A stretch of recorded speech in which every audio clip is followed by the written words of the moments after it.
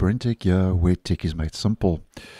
So with last week's Patch Tuesday security update that rolled out for Windows 11, which was KB 5034765, one of the new features that rolled out with that update was that the Copilot in Windows icon now appears on the right side of the system tray on the taskbar. Now this feature didn't roll out in all regions when the update was first released last week and has been on a controlled rollout.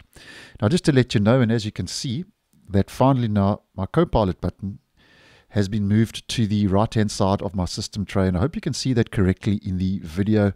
And this is something I've been waiting for, because I personally think the Copilot button to the right of the system tray is much better than being centered in the middle of the taskbar.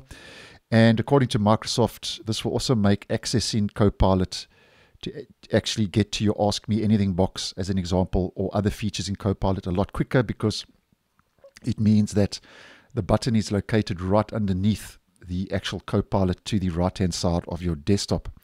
Now, I have noticed as well, when we click that toggle, there is a little bit of an animation. The little button kind of spins around, and that wasn't there and wasn't featured when the Copilot button was in the middle of the taskbar. And over and above that, I don't think there's anything else that's actually changed. It's just moved from the center of the taskbar to the right-hand side. And if we right-click on the taskbar and we head to taskbar settings, there is no setting available that I can see currently to actually relocate it back to the center of the taskbar. Now this change actually rolled out about an hour and a half ago today in my region. I was rebooting my computer just to try out a previous video, and there you go. It was suddenly to the right hand side and wasn't there this morning. So obviously this is still on a controlled rollout, and just letting you know it's becoming more widely available if you hadn't noticed.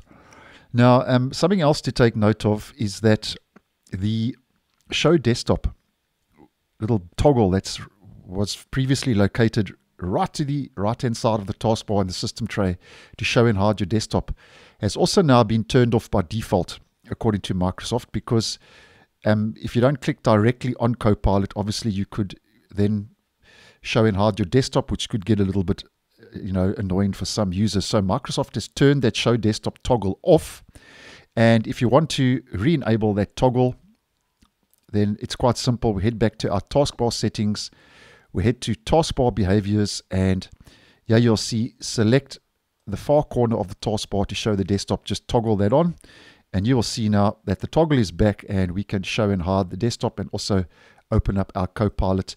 And the only way to kind of remove the feature at this stage, as mentioned, there's no way to actually move it back to the center. But if you want to remove the Copilot toggle, then here you can see there's a little toggle here, taskbar items on the taskbar page.